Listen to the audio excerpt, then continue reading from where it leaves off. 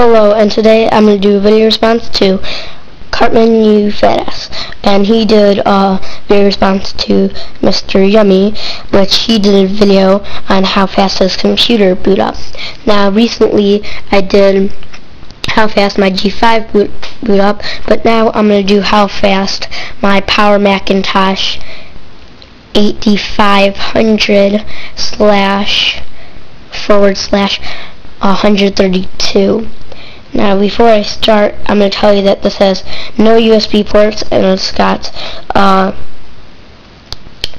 CD drive and a zip drive, I think, or flash drive, whatever. So it's got no USB ports, so I have to use the old keyboard. I have to say I like it, except for it's really old, so I actually don't like it. I have to use an old mouse, not even made by Apple, and I'm going to show you the back of the computer just in a second. So we've got the power cable, we've got some controller input or whatever, we've got another input that I don't know right there. We've got an Ethernet input right there. We've got a telephone modem input right there, a fax input right there, and a connection to the screen, and all of those other ports.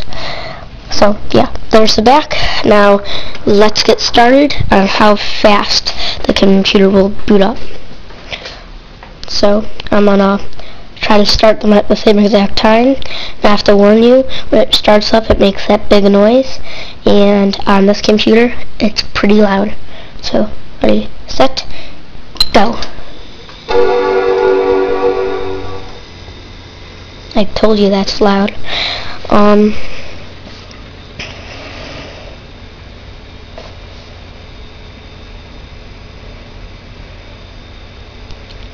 Now this computer was made in 1996 or 97, I believe, and this continued the same year.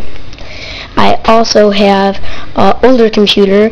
I forget the model number, but I may do a video today or tomorrow on how fast that one boots up. That one's even older. It's from like the 1990s. I'm not sure what year. I think 1992. So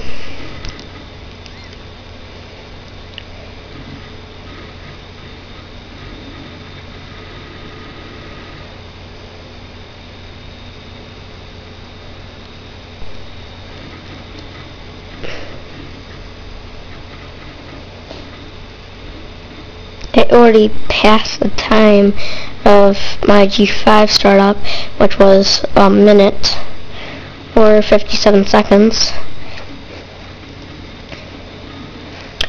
Okay, it's about done. Not done yet. And done. Okay, it took a minute 32 seconds. And yeah, so it took a minute 32 seconds to boot up, and it gives me this message saying that it started up fine. So here it is, running. Thanks for watching.